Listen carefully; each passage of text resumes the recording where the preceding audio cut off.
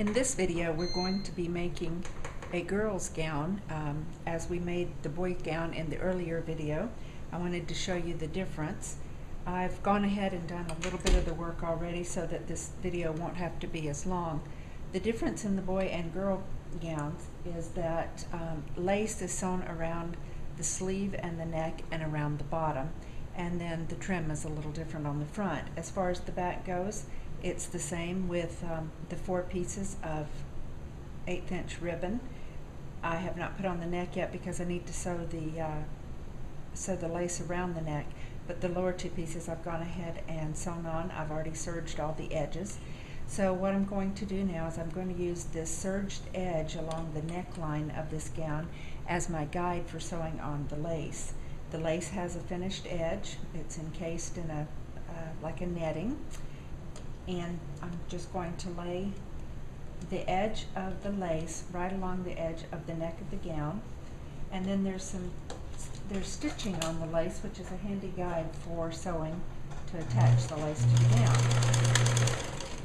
So I'm going to quickly sew this lace on, and sewing the lace on is going to be much like sewing the lace on the fetal demise pouches. We're going to sew it on the top, and then after I've done that, we're going to fold it to the inside of the gown and top stitch it on the outside. That will make the lace stand up around the neck.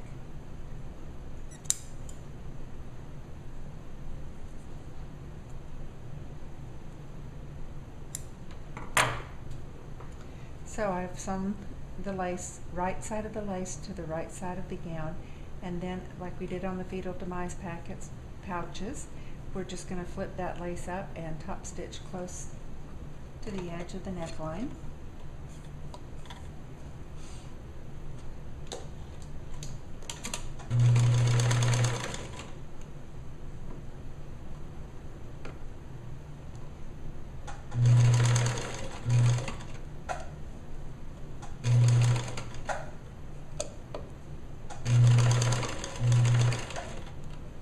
Stretch it a little bit at the shoulder seam because it tends to want to just kind of bunch up. But just use your fingernail or the tip of the seam ripper, as I showed you in a previous video, to kind of spread that fabric out so it doesn't bunch up and get gathered up when you stitch it.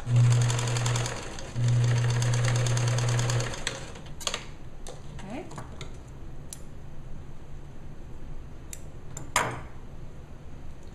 So there, as you can see, that's the neckline of the little gown. We're going to quickly do the sleeve the same way. I already did the other side. But we'll do this one again. And remember, you cannot sew the lace on after sewing that side seam because that hole for the arm is so tiny. So we want to be sure and finish the sleeve edges with either the hem or the lace before we sew up the side seam on the gown.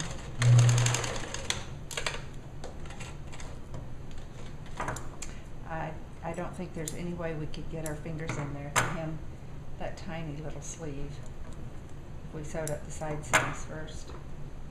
So I'm just going to trim the lace right there even with the edge of the sleeve, flip it under, and top stitch it.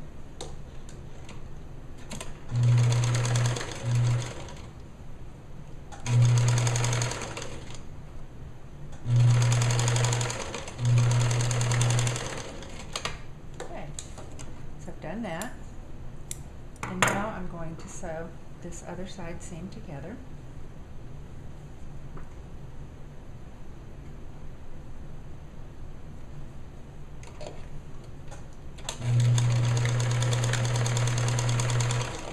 Remember, we use a 1/4 inch seam throughout.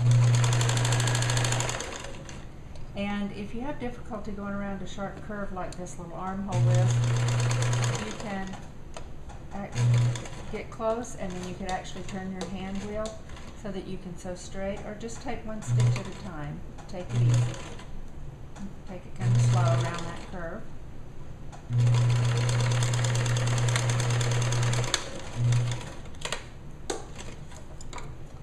And then if you'll remember in the boy gown, I said to go back to the armhole curve here and snip the seam allowance about 4 or 5 times, and that will allow you to straighten that side seam out to go to the serger